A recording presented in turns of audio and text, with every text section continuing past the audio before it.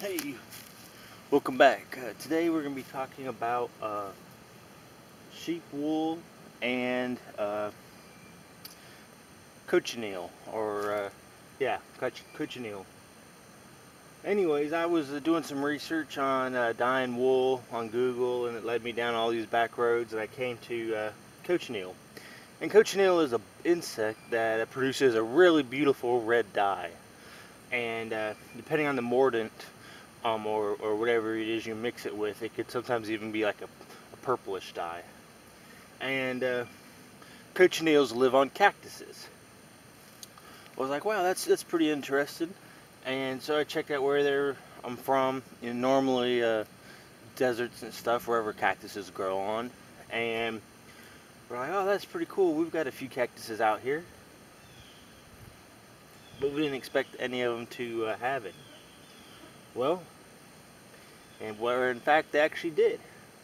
All these little white spots are cochineal females that are sucking the nutrients out of the cactus. So what I'm going to do is we're going to harvest the cactus, and we're going to bring all these females indoors, because that way we're going to kind of farm these cochineals. The idea being, where we live, it gets very cold in the winter, because we're not obviously in the desert. And so if we bring them indoors, we can actually harvest cochineals throughout the year, whereas where I live here in Georgia, we probably would only get one, could only propagate them once a year. And this way also I can protect them from pests and the weather, because rain kind of washes these girls off and they can't get back on the cactuses. So rain is a bad factor, which it's not really much of an issue for them in the desert, obviously, because there's not as much rain. And so so pests like ladybugs and ants and a few other insects cause lots of harm to a cochineal colony. And then of course, like I said, rain, and then the weather, they do need it very warm. And so that's why we've decided that we're going to harvest them. These cactuses have been kind of growing here in the sheep pasture, and so the sheep aren't going to mind if we take these cactuses, and hopefully we can get this colony going to a good size to where we can actually produce some really neat cochineal dye. And I had so anyways, it's a really cool thing. What we're going to do is I'm going to show you how I'm going to harvest these cactus pads, and then what we'll do is we'll probably do another video on my setup, and probably in a few months I'll do an update video on how everything's been turning out. So stay tuned.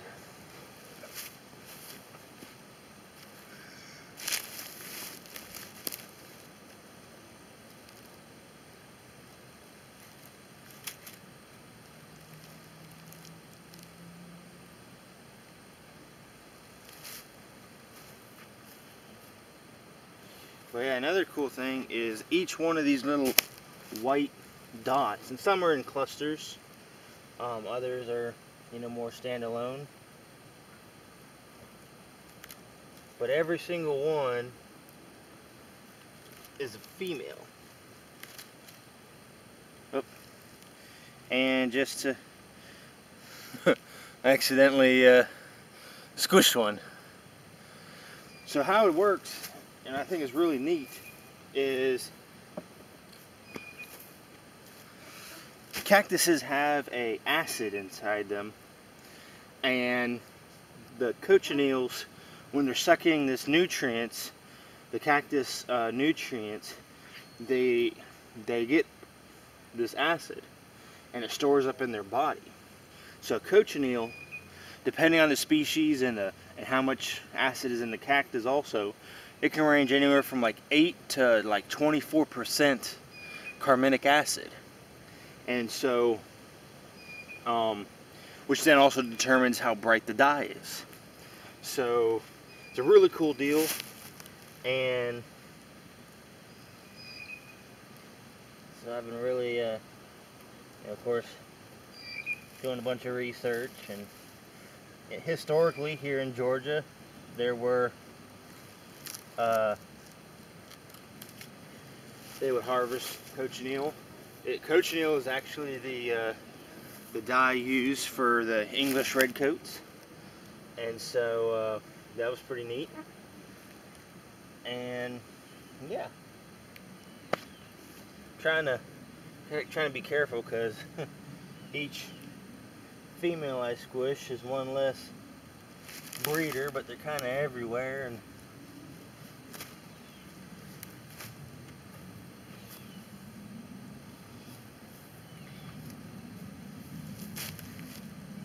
yeah, it's gonna rain tonight, so I'm trying to get these all harvested and put in so I don't run the risk of losing a bunch of them.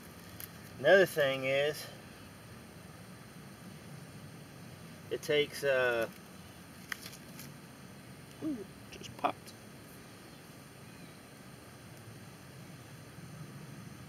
They produce this little fuzz.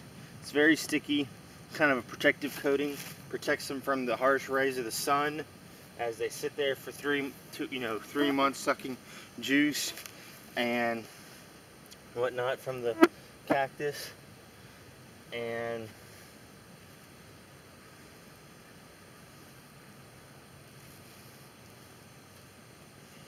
so on and so forth.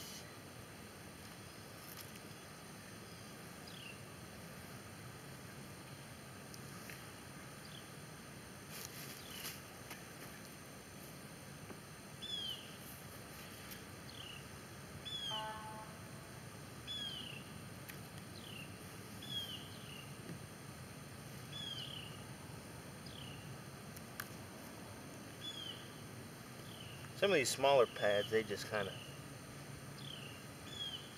twist it.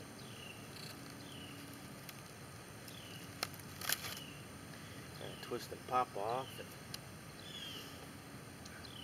But it takes 70,000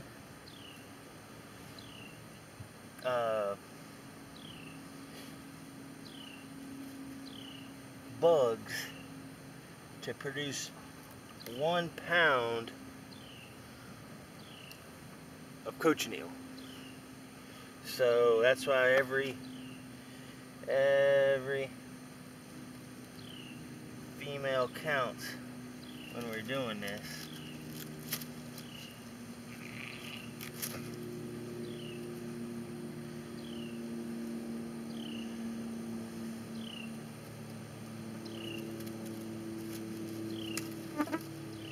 So look at that. Whew.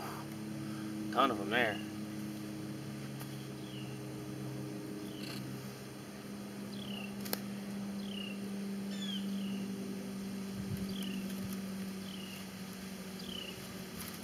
Of course, we're trying to. This isn't going to kill them. Actually, the cactuses. Cactuses. One of the main ways to reproduce cactuses is to just pop off these little pads and plant them. But these cochineals do kill individual cactus pads because they're just sucking and leaching so much nutrients. So a big colony will actually destroy a cactus if enough of them were to land and do their thing. Oh boy, this one here is good.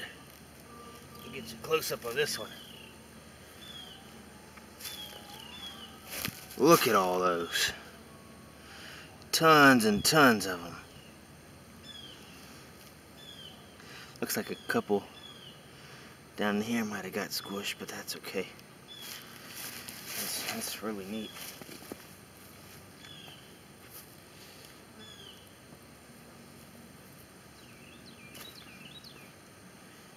And so anyways, this is a really neat project we're going to start, and super looking forward to doing this. Something not a whole lot of people are doing anymore, and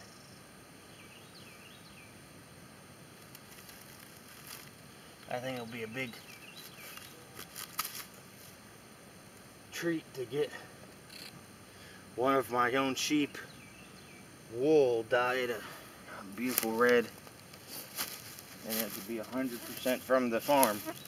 Wouldn't that be neat? Another dye we have here on the property is pokeberries. And pokeberries, the juice is done correctly. It'll produce a purple dye, which is pretty cool. So might look how many are on this little tiny cactus pad. I mean, not too many on the back end, but that's just like, I don't know, probably at least 50 right there. So that's cool.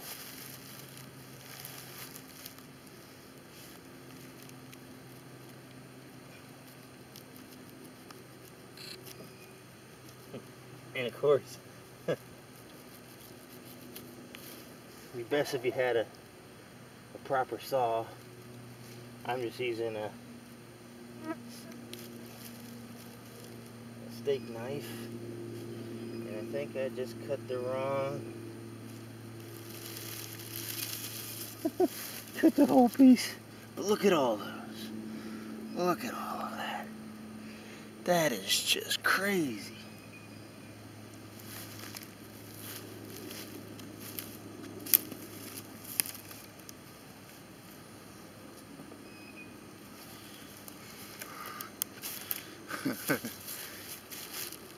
Man, I don't know if might have half a pound worth of bugs right there. I don't know. It sure seems like it. Now let's keep on going. This one here is actually the biggest batch, I think. Doing research, what happens is when the females emerge from these little cocoons, they walk around for a few days waiting to be impregnated by the males, and so sometimes birds will collect them, and then they'll accidentally drop them off at another cactus, and so that's how these areas, because obviously we don't have tons of cactuses. There maybe, you know, all of our cactuses are probably at least 20-30 feet away from each other, if not further. And so how they travel is pretty much by the luck of avian transportation. So we got really fortunate that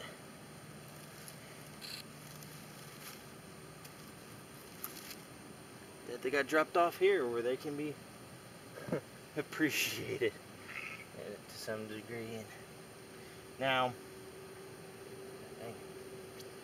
one thing about cactuses is some of them have prickly points. This actually doesn't hurt the bugs unless I accidentally squish them, because you allow them to naturally reproduce, and then after they lay the eggs, the females, they pretty much die. And so it's the dried carcasses from these females that you then harvest. So you're not actually killing babies or adults or anything. You just wait for these old females to finish their life cycle and then harvest them.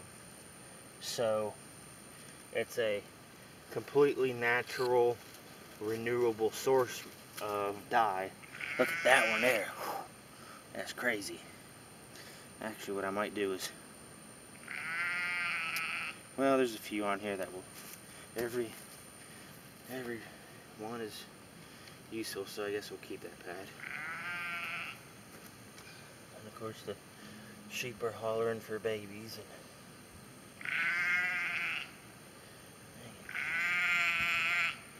well, I got a big old tub full, and I think I'm gonna hunt around for some other cactuses and see if they've got any, and call it a day. Thanks for watching.